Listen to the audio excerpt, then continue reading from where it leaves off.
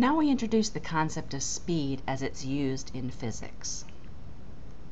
In general, speed is a measure of how fast is an object moving.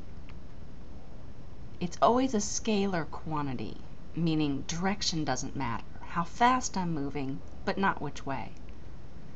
It always has dimensions of type length divided by time, length over time. And that means it's got a standard metric unit of meters per second. But again, any length per time is an acceptable use, including miles per hour.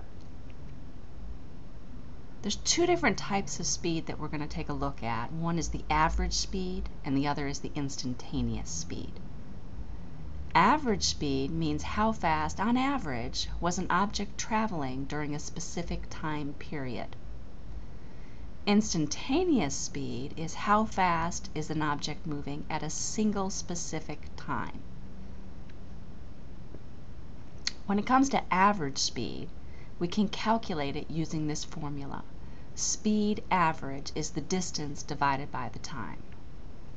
This is sometimes noted using a v with a subscript of avg for your average speed, d for the distance, and delta t, where again delta means the change in, to give us our time span. Instantaneous speed is the magnitude of the instantaneous velocity. So since velocity is a vector, the speed is the magnitude of that. And if we remember our vector notation, the parallel bars here tell us that we're looking at the magnitude. The line above says this is the vector, so that's the velocity. And the quantity that does not have a vector sign over it, that's the scalar magnitude, or the speed. This just introduces you to the basic concept of speed as we're using it in physics.